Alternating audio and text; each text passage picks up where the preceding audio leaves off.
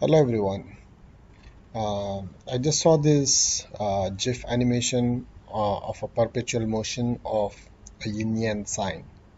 So today we are going to look at how to create this yin yang sign in 3ds Max. Okay. So first thing you will need is the yin yang sign. Go to images, you will find this, and then you have to save a JPEG file.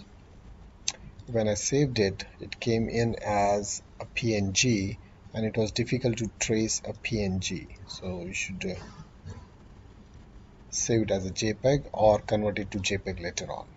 Alright. Now I'm going to go over some unit setup options here. If you go to unit setup, I've set it to metric centimeters.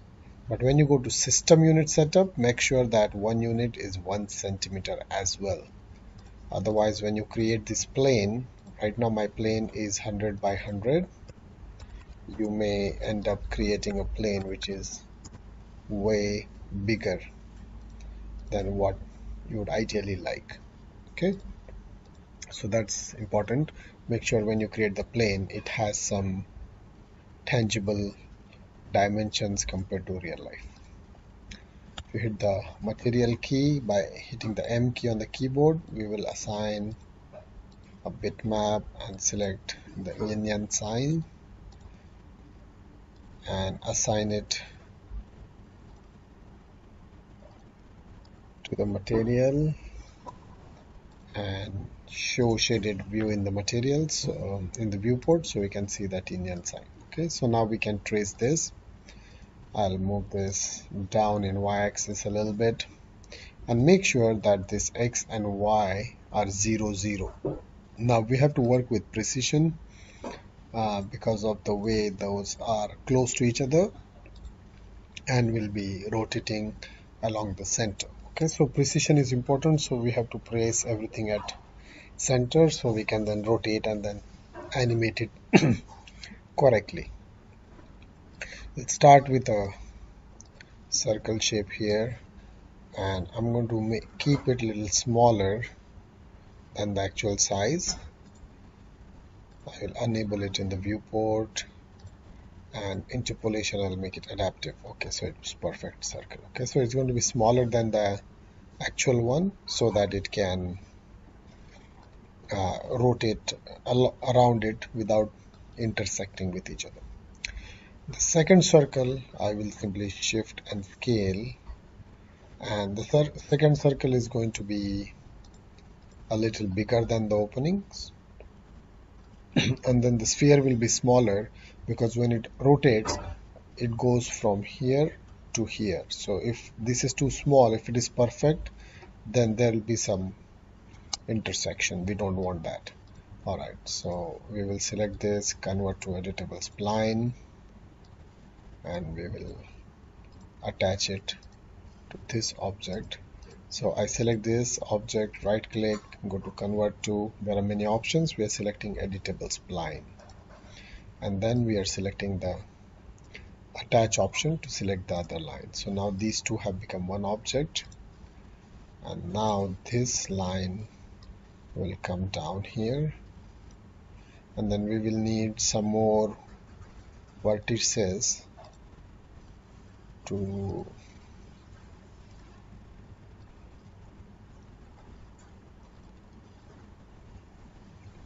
trace this, and then I right click and use refine. The same option is available here. All these options are also on this side, but right click is a faster way to reach them. So I'll move this on this side. Now the other one is going to be copied, so I can rotate and shift rotate it 180 degrees, and I'll instance it, and then it has to be flipped on the other axis as well, 180 degrees.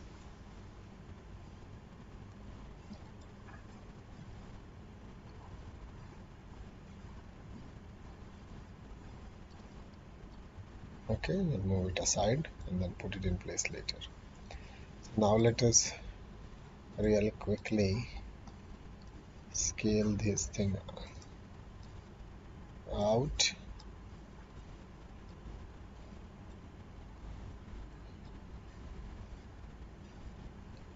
Okay, the outer side can be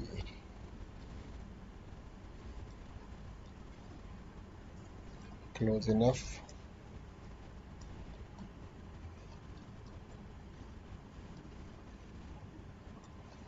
Alright. Here it is sharp, so I'll right click and say Bezier corner, and then select this and move it.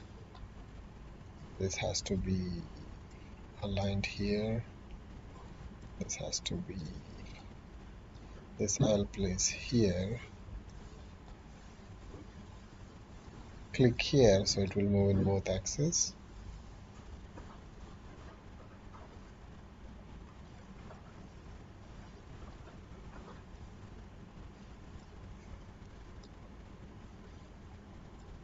Okay, and I'll add one more point here. So where do I need that point is the question. So let us see.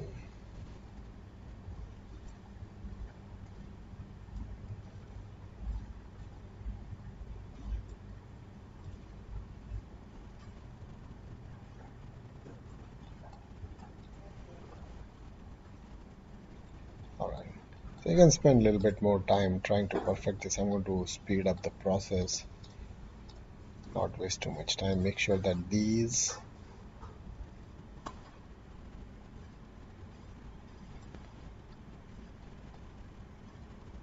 so this area is important, maybe smaller, is enough gap. This can be outside. Okay, so now there's enough gap between them. Then I can move this aside now. Good. So I'll select these. One is enough. And add an extrude modifier.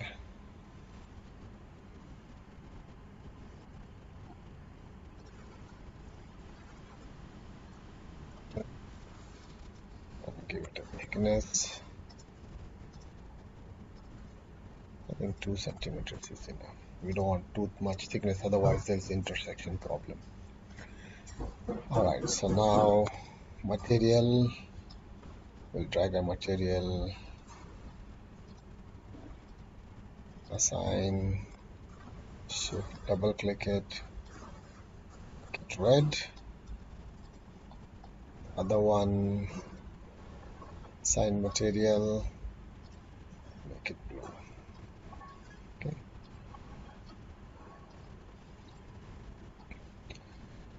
That's done. Then we want the spheres. So create a sphere. Shouldn't be big. Okay. And assign material.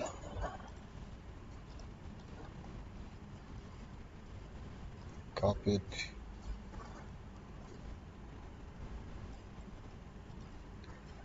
Alright, so these need to be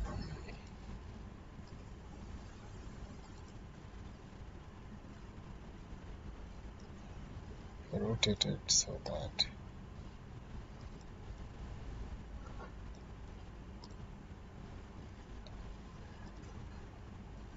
see, this is the problem. This has to be perfect so the animation works. So if I move this, this doesn't move, so we will have to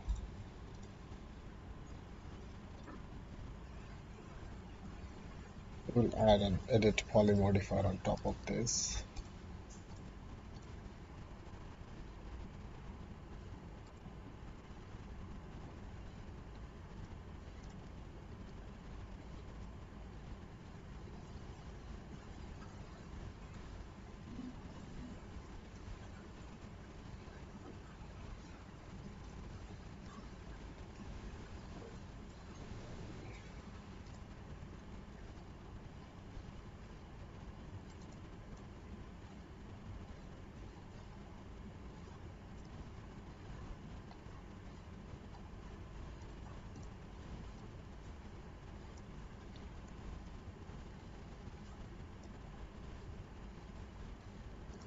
copy it, then we will attach this one,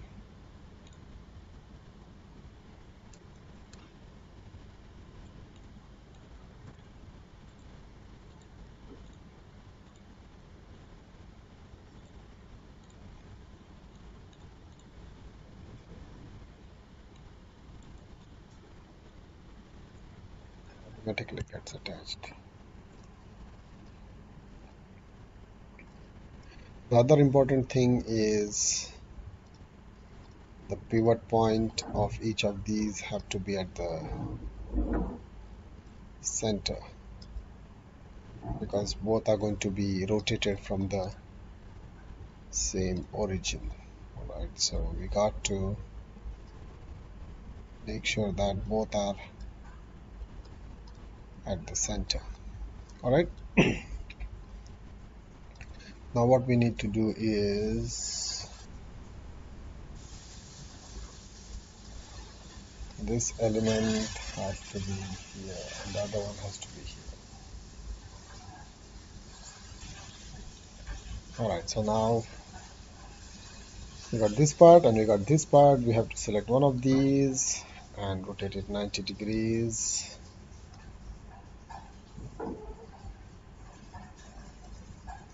Alright, now we go to perspective view for animating this. So now this at 60, auto key on, and now we will rotate it.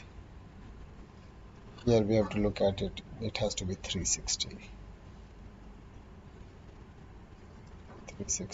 and this has to be 360 as well. Okay, so now both are rotating.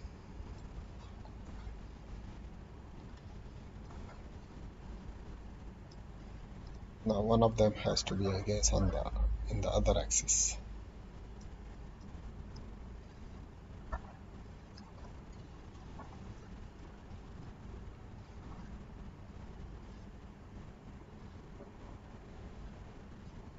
Alright, and that's about it. Now what you need to make sure is that the animation doesn't have slow in and slow out. So if you go to turn this off, graph editor, curve editor, this needs to be linear, this needs to be linear, select the other one, same thing, this is linear, this is linear. So they animate at a constant pace and then the balls go through. Okay, so that's about it. You can add materials and all and then render it out. So if you go to show save frame, you can move this out of the way, hide the grid, shift control and move this to 60. Delete that one. Okay, and now if you play it, you can see you have a perpetual animation. Okay, if you go here, create preview, create preview animation, custom range or active time segment 0 to 60, we render it at 24 frames per second. This is good, high quality. Where you want to save the file, create it, and it's going to create a preview, and you can see the preview. Okay. You can repeat it, and now get the perpetual animation.